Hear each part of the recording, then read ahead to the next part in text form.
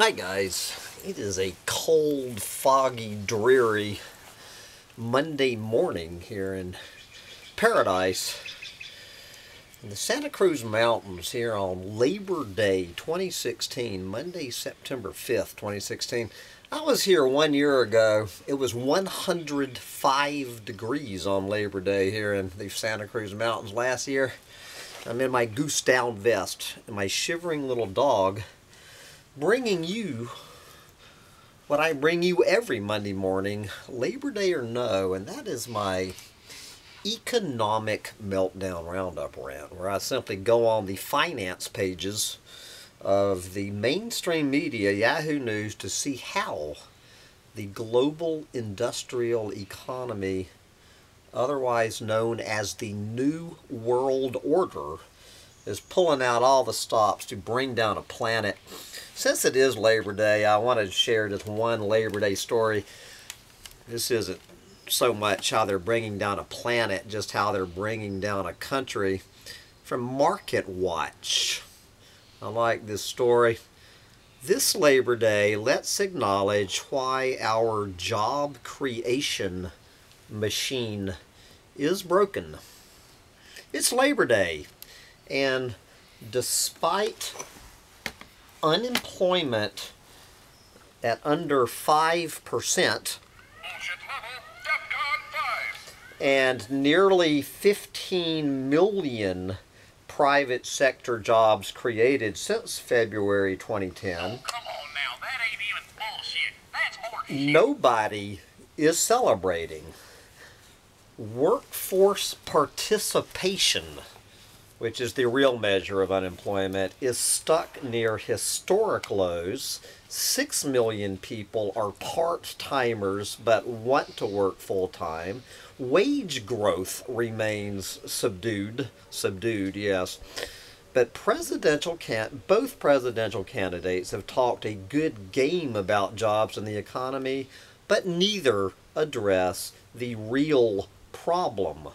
The U.S. job creation machine, once the envy of the world, is broken because American corporations cannot create steady, well-paying jobs here in the good old USA while also providing maximum returns to their investors, who are the ones really in charge. And it goes on to break that down, but I've got to move along to more of the subject of how the New World Order is bringing down the planet here on Labor Day. This is Bloomberg's offering. Since Bloomberg doesn't point it out, I'm going to leave it to you. If I've been doing my job, I'm going to leave it to you to connect the dots between this story and the collapse of a planet. Americans fire up their grills for cheap burgers as beef prices tumble. There you go. After savoring cheap burgers all summer, Americans are enjoying the lowest ground beef prices for this time of year since 2011. And take a wild guess why. With the U.S. set for a year of record meat production, especially beef cattle production, prices are in a downward spiral for beef, pork, and chicken as suppliers compete for space on the dinner plate. Bigger supplies of beef cattle mean prices for ground beef are tumbling. What a surprise. This is real rocket science. This is one of these hamburger huggers, Alton Kalo, some beef analyst. Quote, "You have a glut of meat protein out there, and slaughter on the cattle side continues to be large. Yes. Cattle ranchers started expanding their herds to capture record profits in 2014. Now those extra animals are arriving in droves. U.S. beef cattle slaughter rates have been up as much as 10% over last year in recent weeks. This little guy here will not eat his Alpo beef stew, by the way. He is not a beef eater, apparently. Good for you, Sancho Panza, saving the planet. So that is how, you know, all these greenies talking about how we need to be eating less beef to save the planet. From Chris Hedges to Al Gore, if there is any clueless moron on this planet thinking that human beings are going to be eating less beef going into the collapse of this planet, Sancho Panza, who will not even eat his Alpo beef stew, tell something to these goddamn clueless morons. Warning, bullshit alert. Yes, thank you, Sancho, the non-beef eater. Okay. Of course, probably the biggest story about the planet eaters taking down the planet, all sorts of stories, including the latest from just this morning about that big-ass fracking quake there in Oklahoma. It looks like the governor of Oklahoma has declared a disaster area now in Oklahoma from this 5.6 quake that could be felt from Nebraska to Texas, just the latest. These goddamn frackers. You know, whenever I read these stories, I know you're sick of hearing this about this Hopi prophecy book that I was reading last spring, where just buried away this 100-year-old Hopi guy back in the 1970s was telling the author of the book that you are soon going to see earthquakes in Texas. And when you start seeing earthquakes in Texas, you will know that we are in the end times.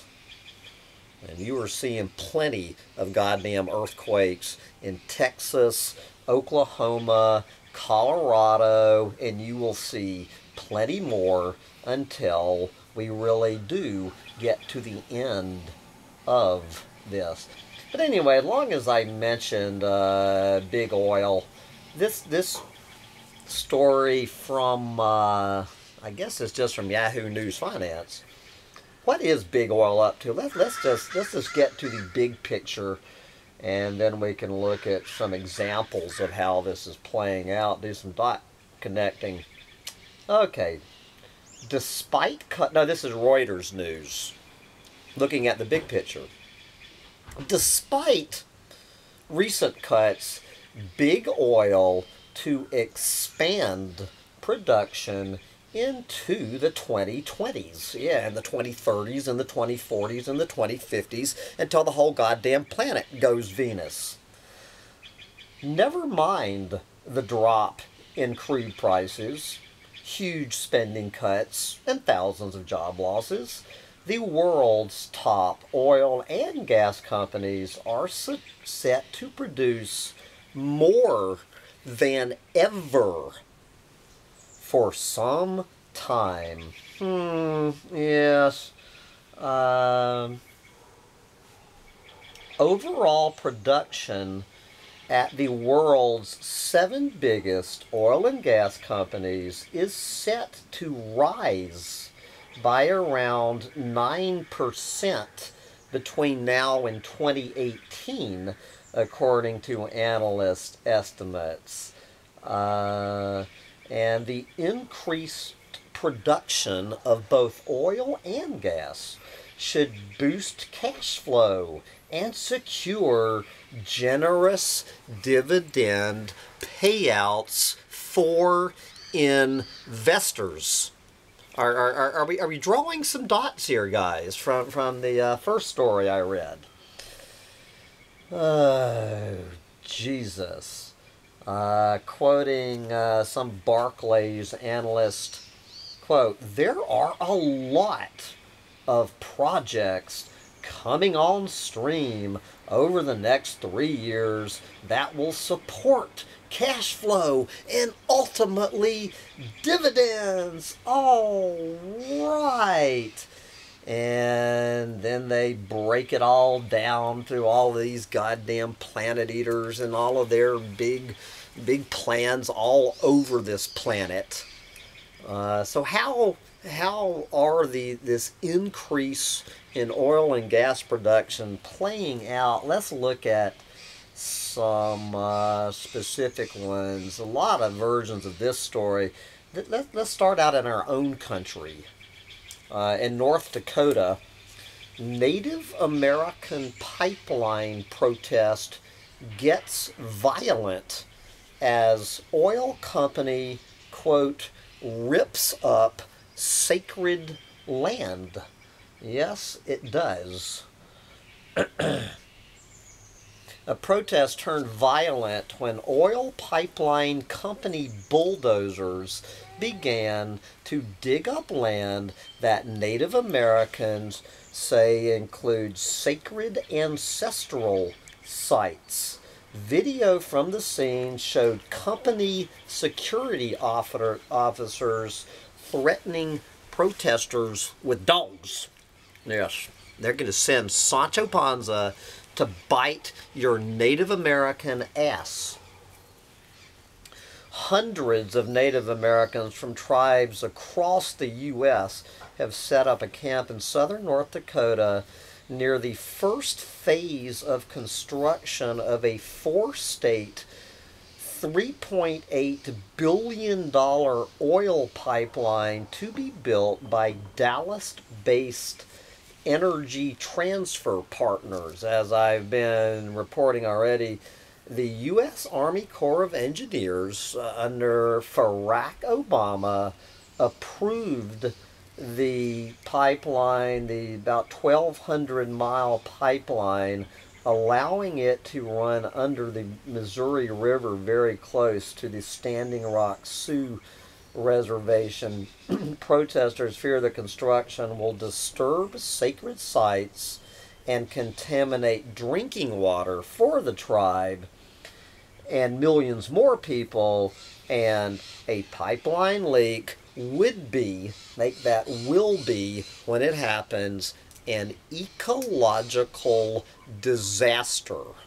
And this is one more example, as I've mentioned, of Barack Obama, the Save the Planet president, making climate change one of the bulwarks of his environmental legacy. This is Barack Obama saving the planet from climate change. That was bullshit. Okay, let's go. Let's one more from Big Oil, and then we will see what the other planets are up to. Anybody who does not understand all of these, this article looking at into this little country of Guyana. This is AP down there in South America. This is an excellent article drawing the dots between oil development and not just the environmental catastrophe of offshore oil drilling, but how it plays out throughout the economy, how it leads to global conflict. Anyway, I'm going to read just a little bit of this for anybody not understanding this. Dreams of wealth and fears of problems as Guyana finds oil. Major oil and gas deposits found in the deep seabed off the coast of the hemisphere's third poorest nation have reignited a decades-old territorial dispute with struggling Venezuela. Yes. So what is going on in the little country of Guyana? There is a surge of excitement about an anticipated economic windfall from major oil and gas deposits found in the deep seabed 120 miles off the coast, as well as worries about the disruptions and conflicts it might bring. Hopes are high that fuel siphoned in a few years' time from more than 3 miles below the sea surface might be an antidote to the entrenched poverty and underdevelopment in the country. Quote, anybody does understand this, this is Minor Cosmo Santo, who understands what this means. We will have billions in foreign reserves and our population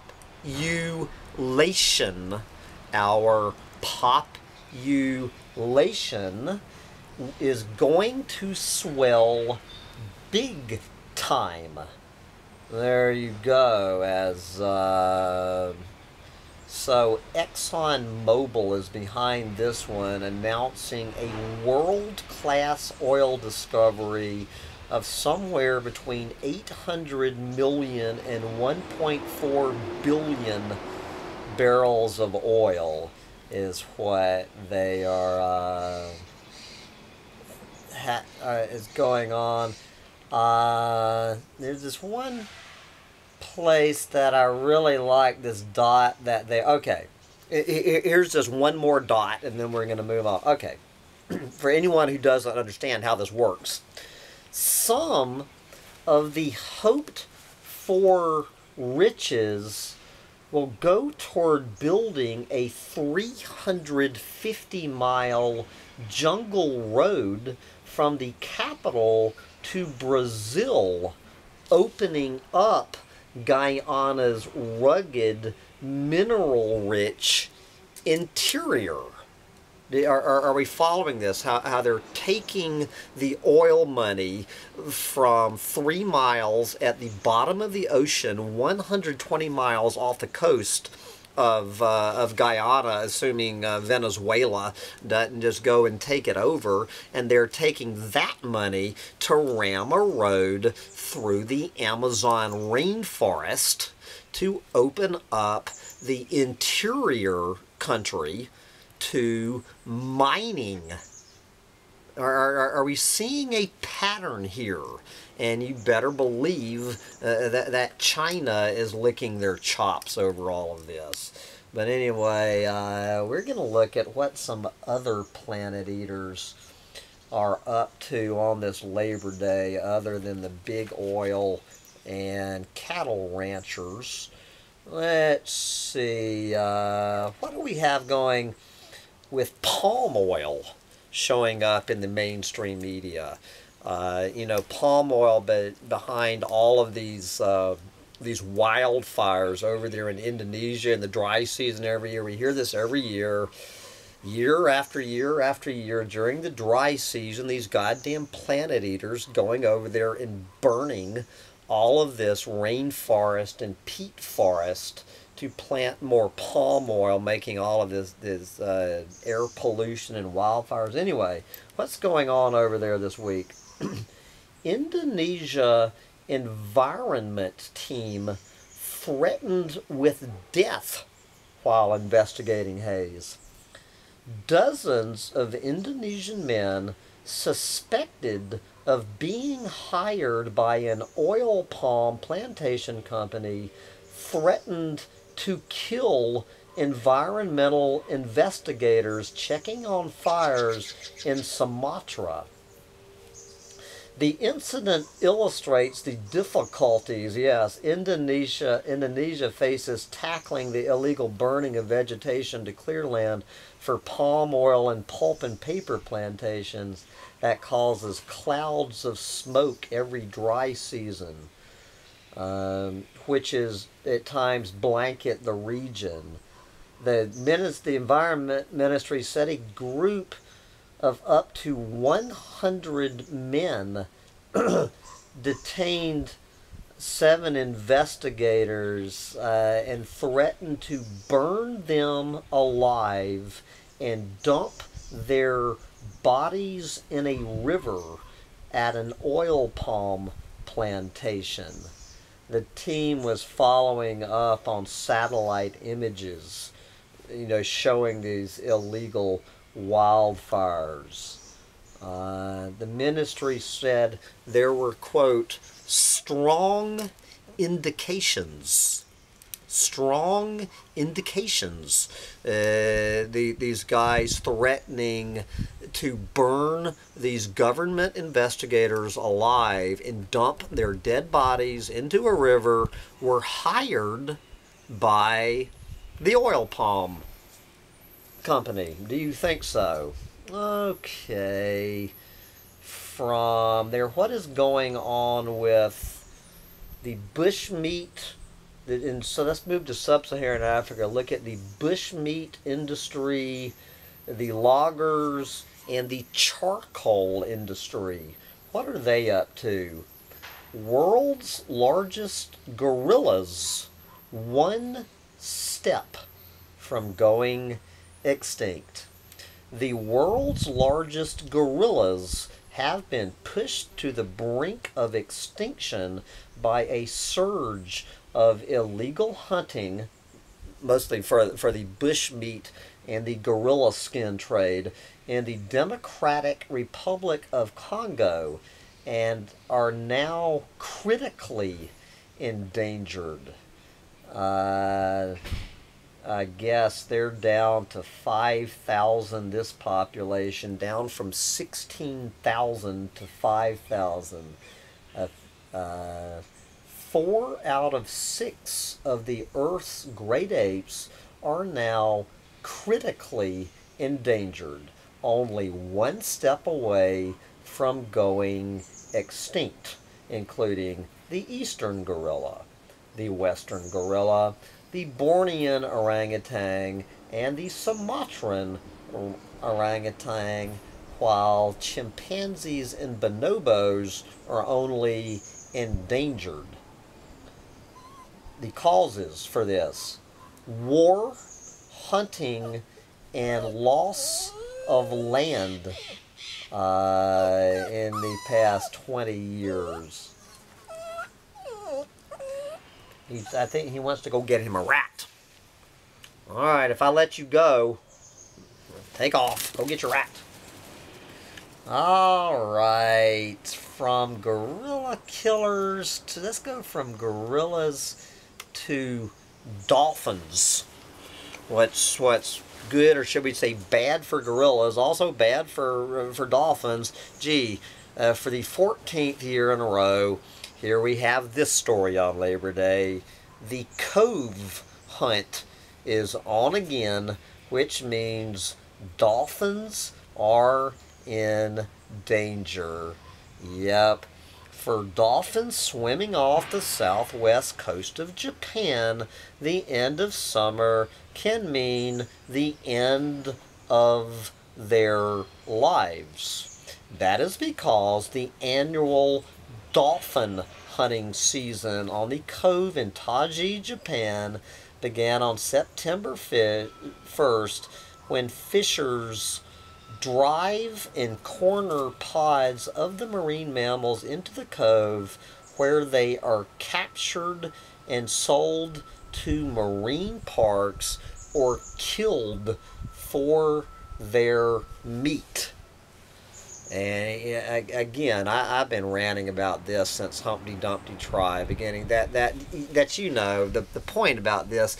If this planet, if humanity cannot put an end to this unadulterated horseshit. If we are unable and so morally corrupt as a species that we cannot put an end to this crime, what the fuck do you think we're going to do about Amazon deforestation and climate change? There's about 12 evil motherfuckers making a buck off of this carnage every year. About 12 of these goddamn morally corrupt Japanese planet eaters. And the fact that 7.5 billion humans can't put an end to this shit is more than anything is just an indication how completely hopeless the situation is on this planet. Good Lord. From dolphins to seaweed. Seaweed farming, a sudden slimy success, needs greener rules. Jesus, it's never ending. Seaweed farming needs tighter regulation to limit damage to the environment after booming into a $6.4 billion business with uses in everything from sushi to toothpaste, led by China, South Korea, Indonesia, and the Philippines. Seaweed's surge in recent years has seemed environmentally friendly. Bullshit detected. Take precautions. But emerging evidence shows that seaweed can cause harm and spread diseases and pests. Blah, blah, blah. Here is one Asian seaweed brought to Hawaii to farm seaweed has smothered coral reefs by outcompeting local plants. Blah, blah, blah. And from seaweed, we're going to wind up this week's Labor Day edition of our Economic Meltdown Roundup rant. From seaweed to pistachios. You know, and I've got a whole big ass bag of pistachios. This isn't so much how pistachio farming is taking down the planet. It's just how pistachio farmers are taking down pistachio farms, as Iran's pistachio farms are dying of thirst. These pistachio trees, this is Sirhan, Iran. The pistachio trees at this village in southern Iran are long dead, bleached white by the sun. The underground water reserves that used to irrigate the trees sucked dry by decades of over-farming and waste. The last farmers left with their families 10 years ago, and the village now has the look of an abandoned Martian colony. The dome-roofed, mud-walled homes are crumbling. Once green fields are now nothing but dirt furrows, and the only sign of life left in the village is a couple of drifters camping out in an old storehouse.